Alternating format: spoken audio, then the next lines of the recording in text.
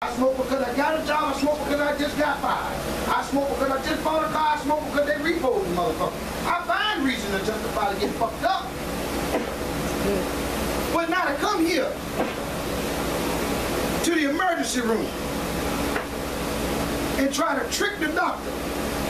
Well, ain't nothing really wrong with me, doc. I just need to see a physical. I'm going to start a job. Any doctor with the right degree, with the right license, with certification, don't really want to understand you ain't even at fault. How the fuck you got back here to the first floor? Because ain't nothing wrong with you. How you made it to talk to me? How was we introduced to each other? Now they got different levels of the hospital too, because I'm going to describe some of you here now. There are some individuals who go to the emergency room because physically something is fucked up.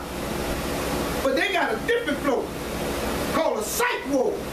This bitch here ain't got no sense. This is a signal 20. Sure. Now I don't know which one you are. Because if you know why you here, which is the example or the description that you are here because something is going on in your life financially, mentally, spiritually, emotionally, or physically, and you can't do nothing about it.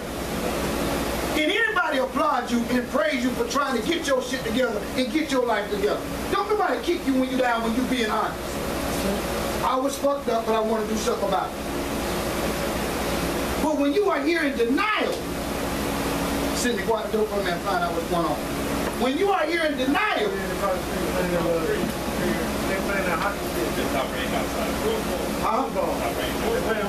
Stop raining. Okay, sorry, we're going to continue this and close. Let's go out there on the patio so you guys can get ready to close.